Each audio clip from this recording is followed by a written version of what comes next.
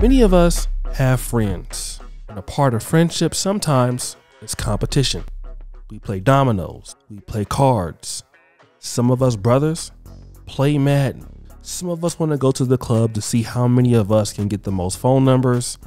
We bet on our favorite NFL teams, but sometimes it can get physical.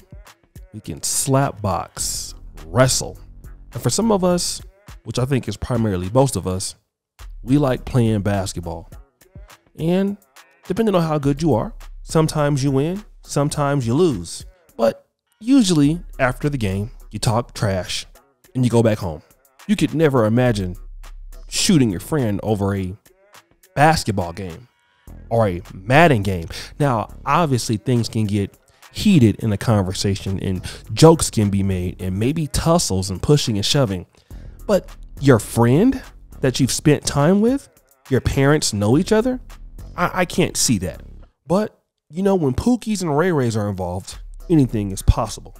Guys, let's meet Asia Womack, 21-year-old young lady, former basketball star, hanging out in South Dallas.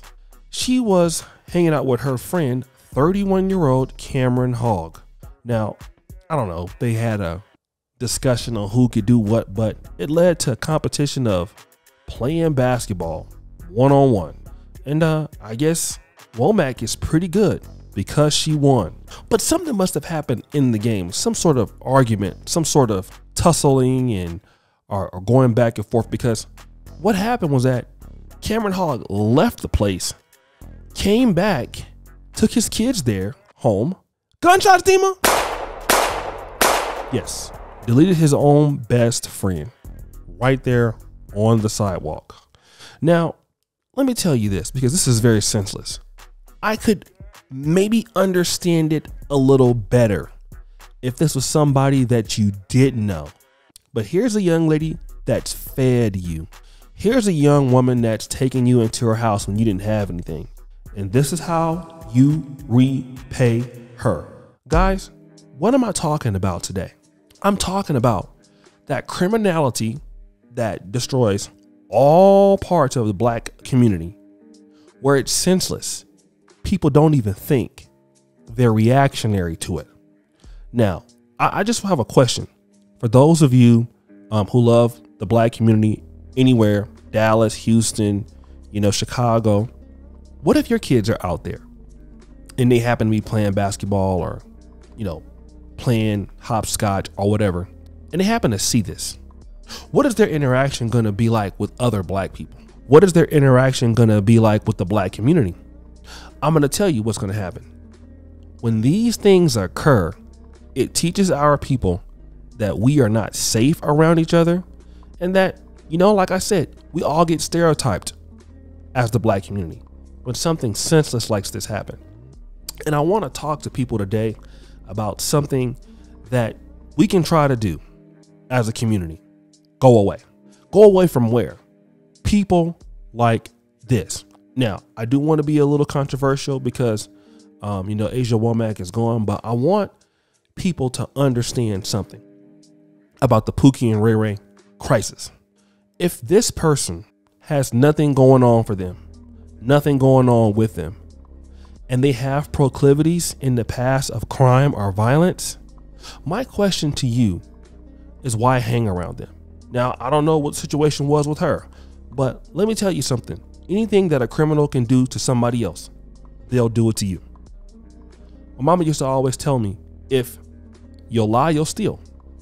All right. Now, I want to talk about a conversation I had with a young woman before. She's telling me that she was 22 years old and, her baby daddy left her. All right. And she doesn't have money for food or money for stuff like that. And this is a long time ago, right? And I asked her, well, what does the dad do? She told me that the guy that she was dealing with deals in drugs and guns. So the question I asked is, what are you doing dealing in guns and drugs? Dealing with a guy that does that. What are you doing? She was silent. Now, I don't know about, Miss Womack, but I'm telling you, let us be the example.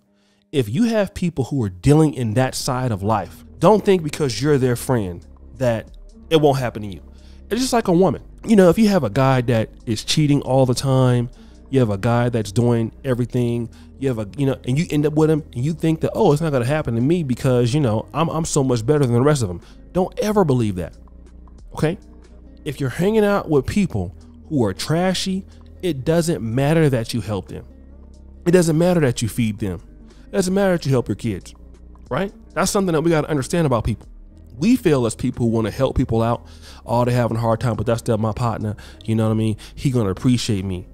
People don't appreciate nothing. Some people have already seen too much in their life. So you try to help them, you give them money, and at the first glance of something happening, here they are trying to take your head off. They done forgot everything you done did for them. They done forgot everything you've helped them do, everything you've helped them accomplish. And guess what? You're going to be the one looking hurt or looking stupid. And that's why I'm trying to tell you guys, you need to really start hanging out with like-minded individuals. If you are not there yet, start trying to be around people you want to be like. People who have good morality, people who have good integrity, good people who want to help you out as you're helping them out. All right. Not people who can't control their emotions. A lot of us got to get away from our friends, man. I had a homeboy, like we would go to the club, man, and he would just be looking for a reason to fight. It don't matter what happened, man. Like, like somebody step on your shoes, and here he is. He's there for the fight. I love him and stuff like that, but I can't go out with him. I can't go out with him. Even in our 40s, he still want to get it popping. And if you have friends like that, you think that emotional switch, if something happens with you, they not gonna do it with you. Let me tell you something. They're more likely to do it with you because they know you. Do you know that the majority of people who get deleted in the world are by people who they already knew? Random acts of violence, rarely happen. When somebody deletes you, somebody that knows you, all right? Somebody that's talked to you before. Somebody who knows your mama, know where your mama stay. And then if they cannot get caught, some will be even as dusty enough to come to your damn funeral. So my heart goes out to the young lady. Rest in peace to her. But let us be an example, guys. Let us be an example. You can't help everybody. People typically don't remember the good things you do for them, especially people who are trashy people. Trashy people do not remember what you do well for them. And you guys know that. Look in your own personal life.